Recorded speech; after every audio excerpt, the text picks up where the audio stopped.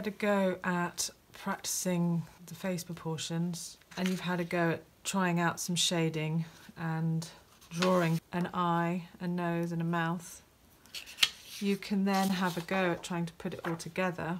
Again, start with your egg and measure halfway.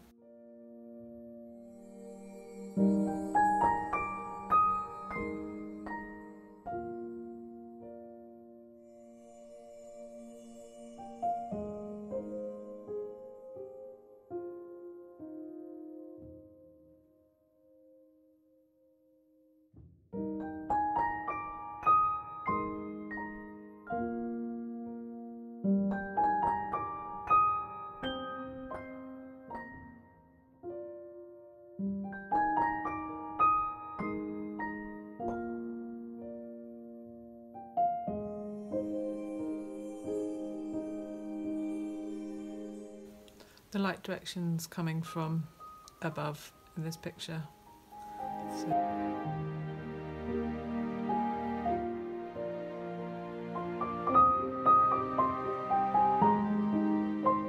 Sometimes it's easier to turn and measure on the side, just because if you're looking like this, the picture's foreshortened, so you can't see as well, and when you look at it upright, it looks quite different, because I'm thinking this nose looks a little bit long because I'm sitting at this angle from it and it's moving away.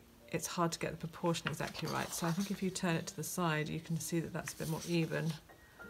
And I think that might be a better place for the nose.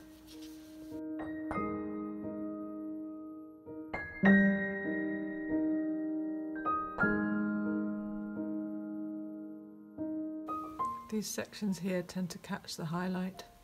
You might also get a bit of light on the top of the eyelid. It's harder to do behind the eyelashes.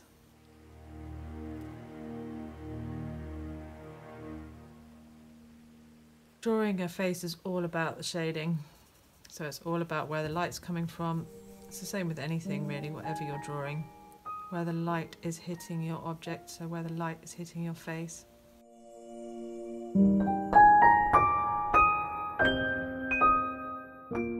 Remember the teardrop shape and the triangles. These bent triangles on the sides of the nose and this teardrop shape.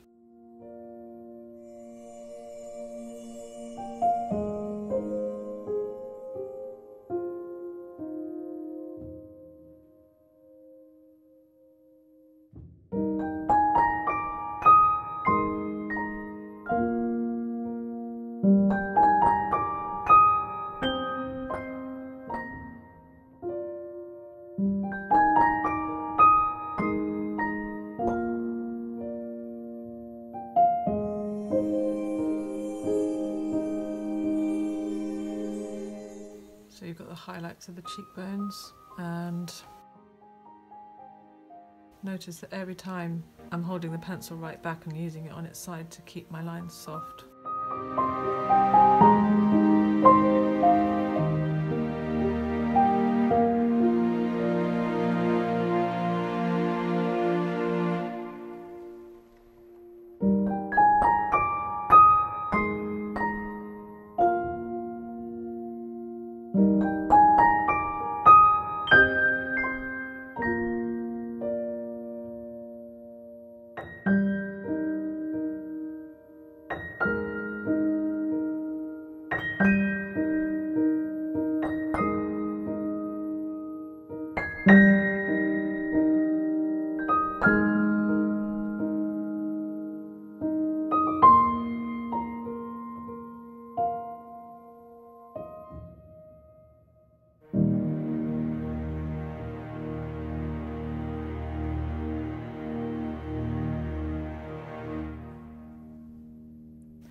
It's not the most perfect portrait in the world, but I wasn't looking at a subject. This is just from my imagination and from the memory of drawing lots and lots of portraits.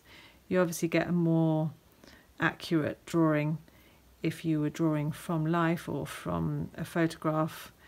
If you're actually looking at yourself in the mirror, then you can really see where all the shadows go and where all the features are and the distances between things and get the hairstyle right.